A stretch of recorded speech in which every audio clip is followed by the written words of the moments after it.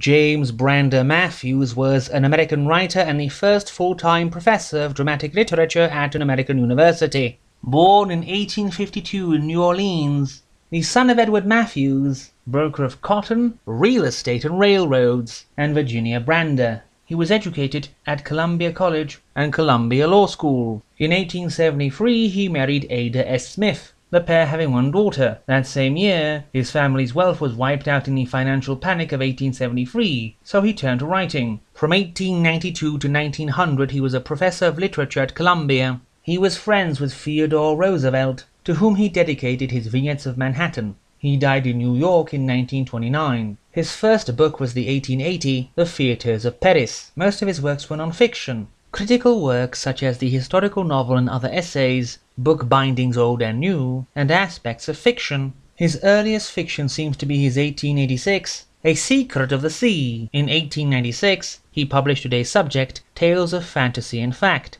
A Primer of Imaginary Geography is a very satirical story of a dream the narrator had of waking up aboard the Flying Dutchman, being told about many fantastical countries, such as Lyonesse, No Man's Land, Bohemia, which is really a desert country by the sea, and the famed nation of Etruria, which no one really flocks to, despite statements to the contrary. The Kinetoscope of Time has an unnamed narrator being compelled at night to wander to an unknown location, where glowing signs bid him to look through a series of magic kinetoscopes, wherein he sees famous historical and fictional battles and dances, before refusing to sell his own life to the mysterious proprietor to see his own future death. The dream gown of the Japanese ambassador is similar, and has a man put on a kimono and watch a glass sphere he got from Japan before falling asleep and dreaming himself on the scene of many important historical and literary events, such as being one of the 47 Ronin, or a victim of Irving's Headless Horseman. The first three stories, despite their similarities, are the best, though they don't really have a narrative and just borrow scenes from others. The last three are much less interesting. The rival ghost has a half-Scottish baron and owner of a haunted house in Salem